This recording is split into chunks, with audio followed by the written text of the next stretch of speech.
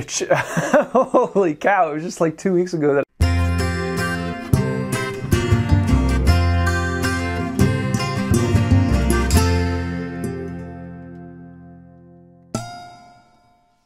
Hey y'all, I'm James Wright and welcome to my shop. This last week has been a really fun one for me. I've had a fairly large growth in the channel and put out 2 new videos that I really like. Number 1 was a video on how to make a dado.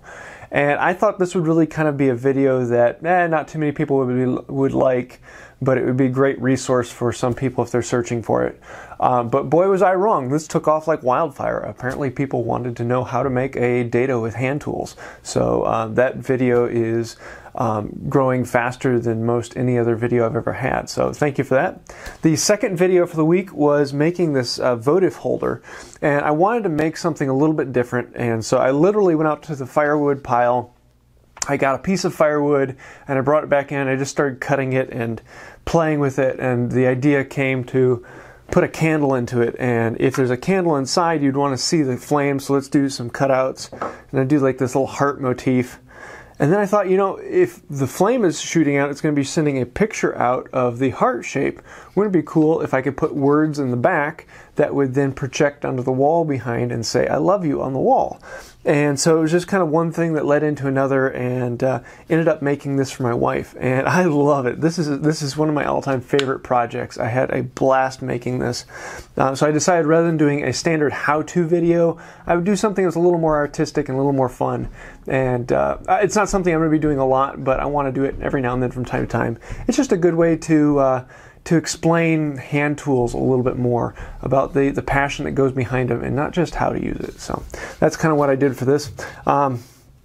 Because it's not a how-to video, it's not doing quite as well as other videos, but that's kind of to be expected. It's not the normal fare for this channel. So for this next week, I'm going to do first a video on how to make a stopped dado. Apparently people want to know how to make a dado, so let's show off the next step in making a stopped dado so it doesn't go all the way through the wood. How exactly do you do that with hand tools?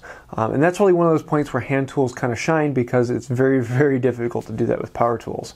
So that'll be number 1. Number 2, I'm not exactly sure. I have a couple projects that I'm thinking about making, but I might do a tool restore video, because I do have a pile of tools that need to be restored. And speaking on that, this last week I had a very good time at several of the estate sales. I picked up a bunch of things, actually. I was really kind of surprised. I went to probably about 13 different estate sales total over 2 days. Number 1, I found this Stanley Everlasting Chisel. I love these, and I've never actually had a chance to get one.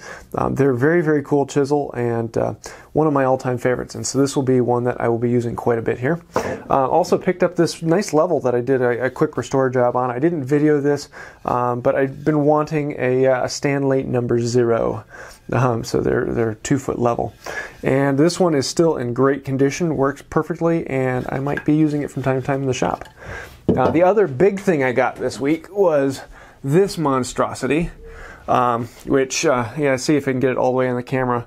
Crosscut saw. It's really not in good shape. It's an old Diston, I'm guessing from the 40s by the medallion.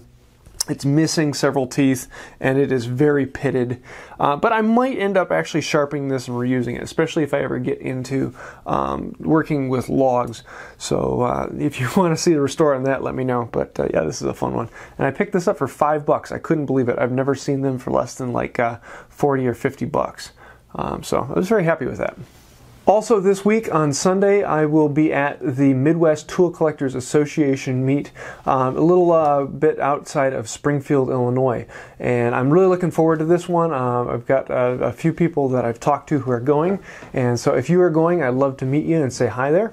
And yeah, if you don't know what the Midwest Tool Collectors Association is, you can find the link in the description below.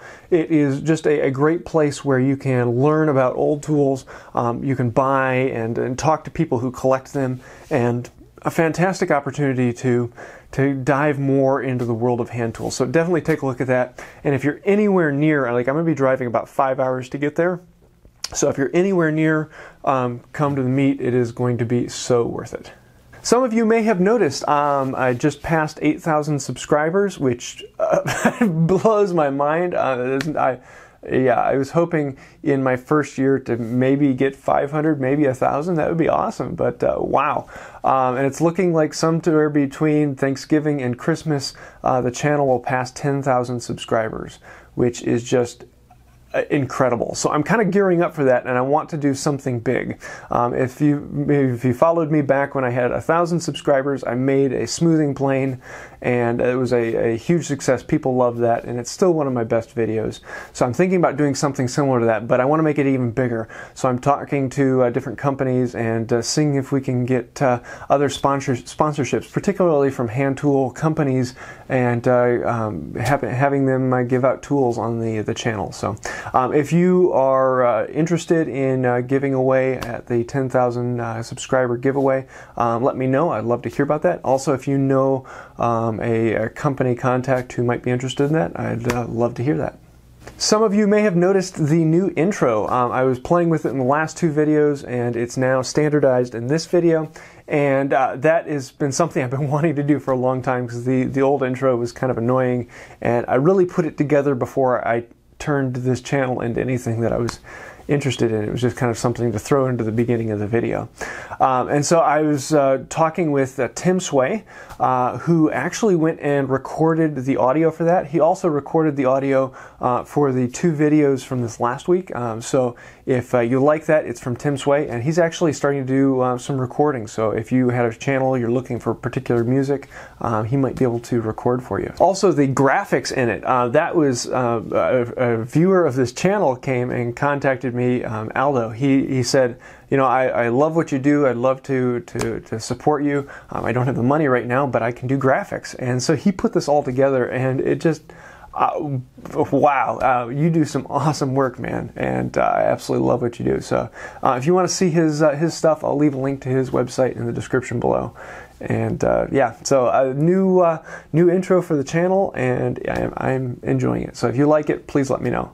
Also, this week I hit the next goal on Patreon, which that blows me out of the water. I was just, wow, I can't explain how encouraging that is. It was just like 2 weeks ago that I hit the last goal. So thank you for that. But that goal actually provides something for everyone. So from here on out in the shop reports, I'm going to be answering one question from viewers or people who post them on Patreon. So this week is from Willem Kossen. He is a very cool guy. And does some fun woodworking. But he asked, do you ever fill cracks or spaces in between joints with sawdust and wood glue or with wood filler? And in all honesty, no, I really don't. Every now and then with like dovetails, if there's an end grain, I will fill an end grain gap, because that disappears fairly well. But most of the time, I actually leave the gaps. One thing that I constantly am trying to push on myself is to be okay with imperfection. And so if you look at my projects up close, you're going to see all sorts of imperfections and gaps and spaces. And I am okay with that, because I want to be able to, I want to have the freedom to enjoy the work rather than fretting over all the tiny little things. So I usually don't fill the gaps. And things like using wood glue and sawdust, I find that those gaps often look like they're filled with wood glue and sawdust. And I've never been very happy with how those finish out. So I don't fill gaps very often. And to be perfectly honest, when I made this box for my wife, I cut out the back. I only had enough wood to do the curly oak on 3 sides, and so the 4th side I used a piece with some interesting ray work. And then I did all the fret saw work for the lettering, but I realized I put the lettering on there backwards. And I had already dovetailed the thing, so I had to flip the dovetails around, and unfortunately they didn't match up. One side they were wider so I could cut them smaller, and the other side that meant that there were fairly large gaps. And what I mean by fairly large gaps, I mean a good 1/8 of an inch gap on this dovetail, and I'm okay with that. It's imperfection, and that is fine, and that is one more thing just to remind me in the future that that's the way life works. And I'll try better, and I always try for perfection, but I'm never going to quite hit perfection, so I don't fill those as much. Also for this week on the shout out for this week, because Willem, you gave me this great question, I'm going to send you over to his channel. He does some really sweet stuff. I'm always kind of given a good inspiration when I go over there. He made a couple tools for the hand tool giveaway this last summer, and I really love your work, so go check out his channel, and I know it's something you're going to love.